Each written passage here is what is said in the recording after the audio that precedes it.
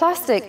It's a huge play on everything that is superficial. There's so much controversy around everything that we do. It is superficial and it is pretty shallow, but that's what it's about, you know? People who think that they're mega beautiful or mega rich, and that is the whole plastic philosophy, really. Whether you love us or you hate us, you still talk about us.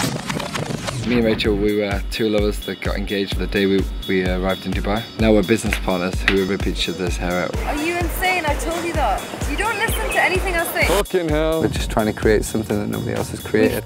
I've been walking in the same way.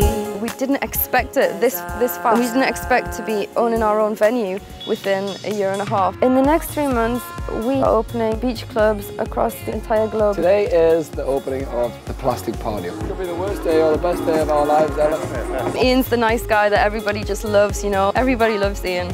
Everybody hates me. True? True. Rachel's the behind-the-scenes brains of Plastik, the bitch. I'm gonna smash this bottle of champagne in Sarah's face.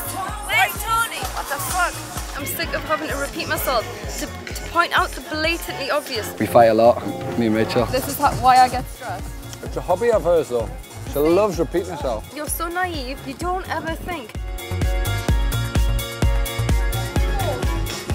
Can you ask what the picture's for? I asked you to sort this out. This needs to be sorted straight away. The management style of a venue is key. He told me I'm bringing it now. I own the club. My management should be... Exactly. No, it's the management. Morons, man, that thing is fucked. It's like a family what we have here.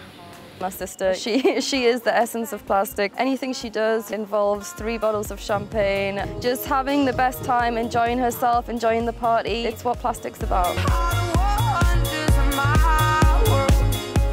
We're very lucky to have fallen at a point in our lives where we have to grab this while we can, or we're going to lose everything. It's a hard knock industry we're in, and you know, but we're learning fast. But it just never ends. There's always more problems. For me, I can't have a headache like this. The DJ from America, the DJ equipment is not working.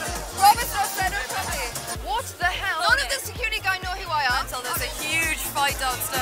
It's not my fucking problem, right, that this is happening, right? It's all yours. The reason why I'm angry is, right, because my headline act at my opening venue is not coming. And we have to quickly think of a different solution. Get a local DJ. Oh, I'll put a blonde wig on and a fake pair of tits or something. If she does not arrive, we are going to be the biggest joke of the entire city. Get this fucking bitch out of my club. She's fucking aggressive.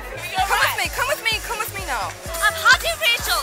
He does this AS and smoked me for 7 hours. And my sister's going fucking crazy. Sarah.